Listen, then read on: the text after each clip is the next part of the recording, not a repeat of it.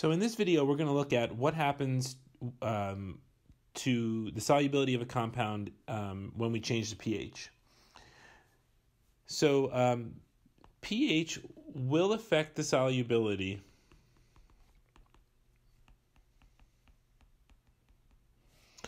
if the compound that you're trying to dissolve is either an acid or a base.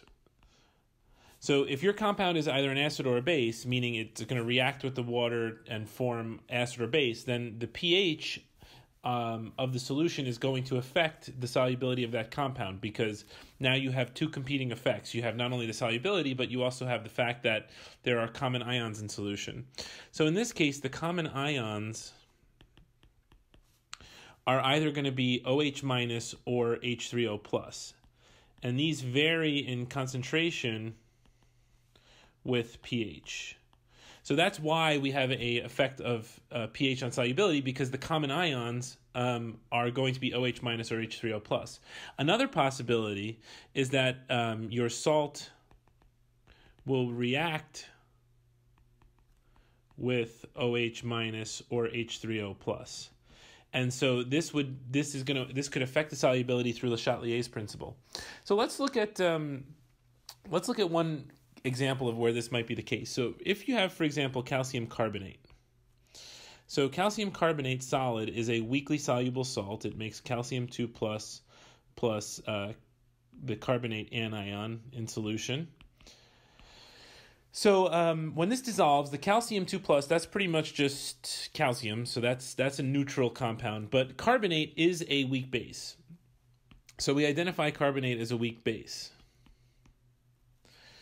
So let's say that we were to just do this in neutral water. Well, if we were to just do this in neutral water, the carbonate would go into the water, it would react with the water and make the water slightly basic. It would pull protons off of the water and make it slightly basic.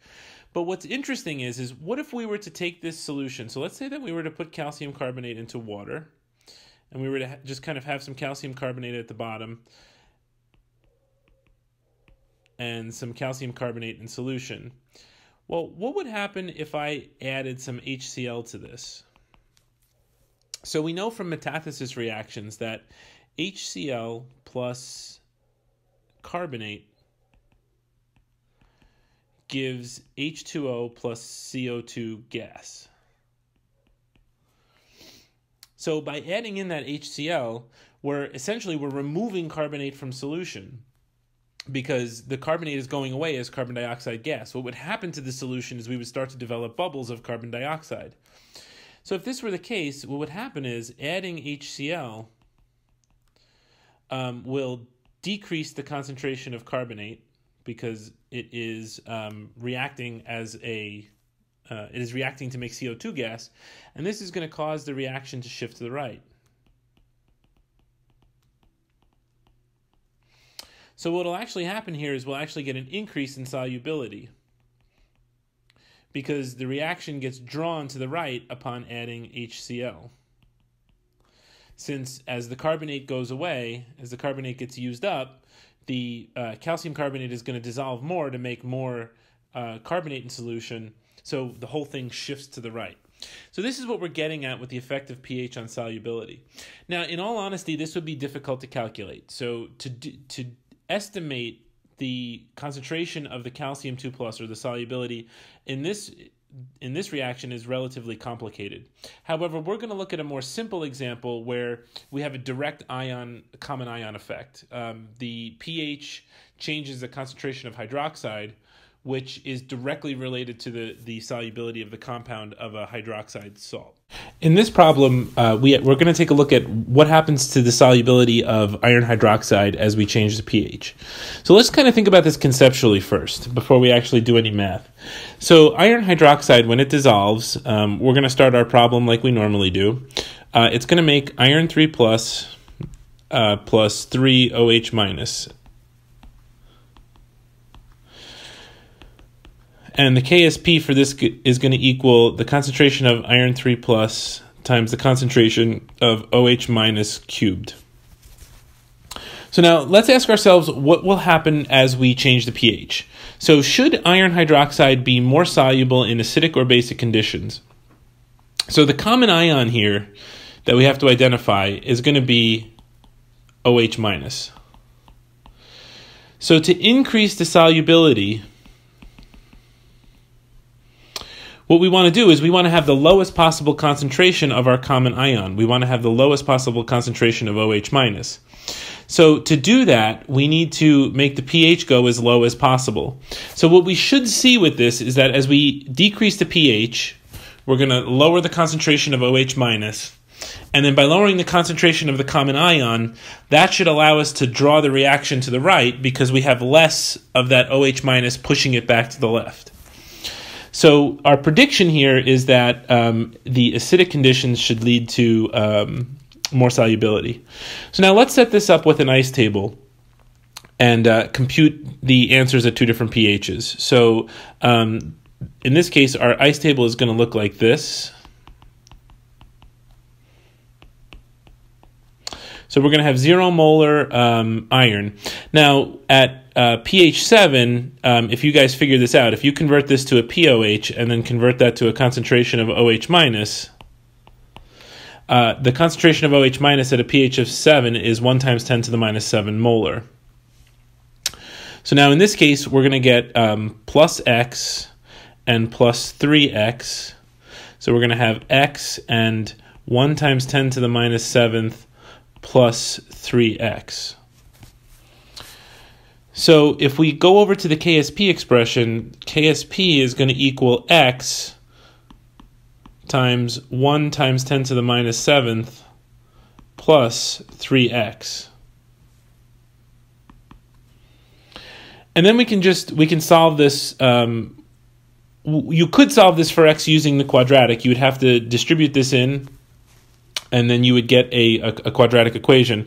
But we don't have to do that because we can do our approximation and say, is 1 times 10 to the minus 7th divided by 1 times, divided by, 2.5 times 10 to the minus 39, is that greater than 100? And the answer is yes. So what we can do is we can use our approximation to remove the 3x. So our approximation definitely works in this case. We take the 1 times 10 to the minus 7th divided by the Ksp, and we get that. So in essence, what we get is that our Ksp, 2.5 times 10 to the minus 39, is equal to X times 1 times 10 to the minus 7th molar. So if you solve that, X in this case is going to equal 2.5 times 10 to the minus 18th molar. And so this is going to be our molar solubility for the compound. It's also going to equal the concentration of iron 3 plus because iron 3 plus is just X. So that's what happens when you have a common ion with a pH of 7. Now let's look at what happens as we lower the pH. We predict that this should increase the concentration. So our ice table in this case is going to be 0 molar. And in this case, we're going to get 1, if we do the math, if you convert this to a concentration of OH, you're going to get 1 times 10 to the minus 9th molar.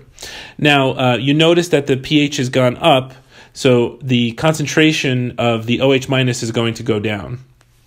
So we do plus X and plus 3X. We get X and 1 times 10 to the minus 9th plus 3X. So when we do our Ksp expression over here, this is going to give us X times 1 times 10 to the minus 9th molar.